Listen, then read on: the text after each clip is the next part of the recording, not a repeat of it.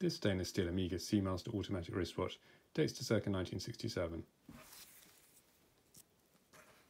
The watch has a silver dial with a crosshair motif to the centre, and then the reply baton indexes, which have black insets.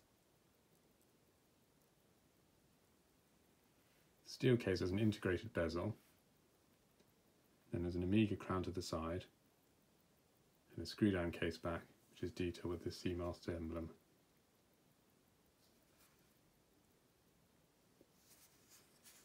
As an automatic model, it will wind itself as it's being worn. However, if it's lain dormant for a period of time and needs to be restarted, this can be achieved by turning the crown away from you a few turns, which will be enough to get the watch started. The hand settings adjust in normal manner. Just pull the crown out and you can turn the hands to the desired time. Just press back in again when you're finished.